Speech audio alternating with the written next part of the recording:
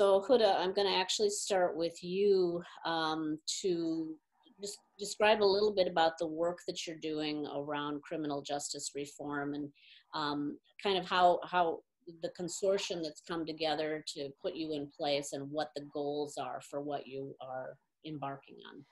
So, this partnership between the three foundations, which is the Minneapolis Foundation, the Greater Twin Cities United Way, and the St. Paul and Minnesota Foundation, had started this conversation last year, actually.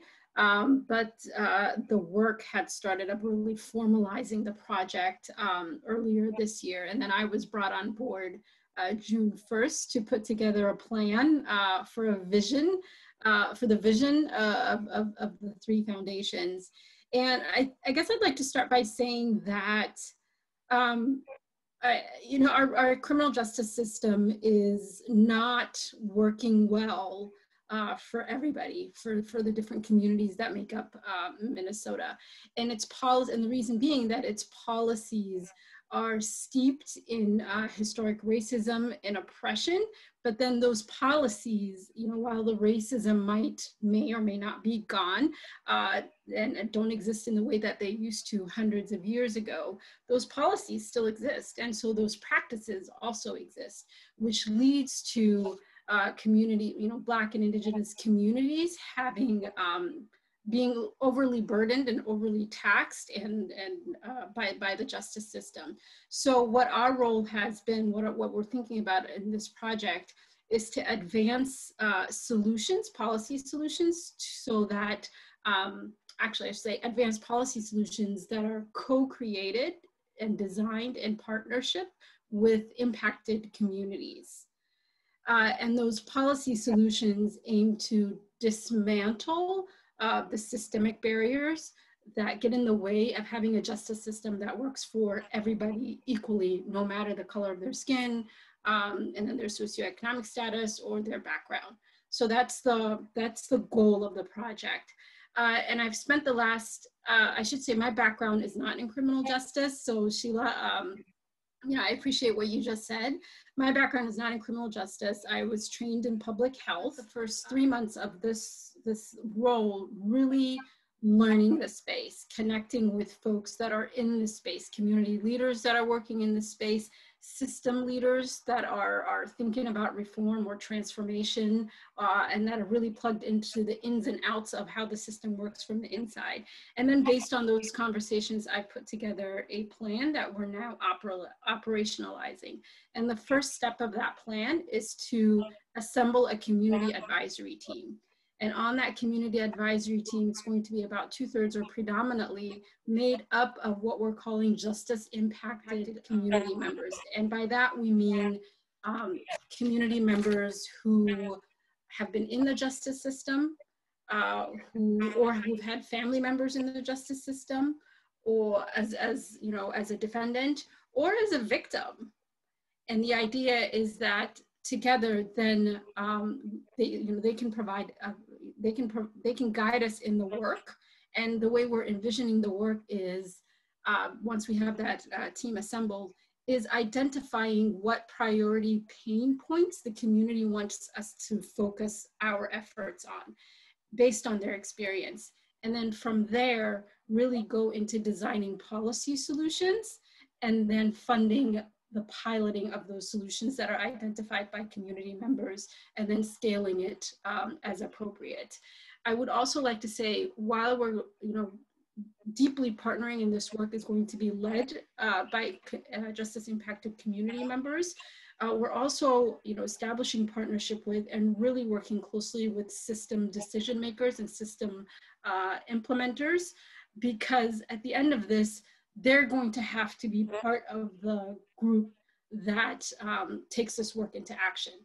So the earlier that we can have them at the table, as long as they're in alignment with the value and intention of the work, we want to establish those partnerships and move forward with them and have people engaged early and often and have as many on-ramps as possible. There's a sort of a pressing need in the community now to know how quickly are we going to figure out how to fix things. So I want you to kind of speak a little bit about the sort of the timetable of what you are thinking of, and what you're hoping to see over the next long while of conversations. Yeah. So a couple of things I want to point out with what you just said is there's a lot of momentum right now around policing, and the focus of our work and the message that we want to get out there. It's the whole system is broken, you know, before you get to policing. So the scope of our work right now, and that we're hoping our community conversations will help us hone in on, is broader than policing. It starts with disciplinary systems in schools, because I think we've all seen the research about how children of color are disciplined more harshly than other children. So starting all the way from up there. So that's one thing. And then when you ask about the timeline, systems change takes time. It takes a while. I mean, we didn't get here overnight, and there's not going to be a fix overnight. And it's going to take a different kind of conversation to occur, which I think where we are right now in Minnesota, we may be ready for that. And when I say we may be ready, it doesn't mean that everybody's on board and everybody wants to change the system right now, but there's a certain level of awareness and there's a certain level of conversation that's going to be tension filled, and it's not going to be easy. That needs to happen. So I think the first, you know, we're focusing on creating that conversation space first.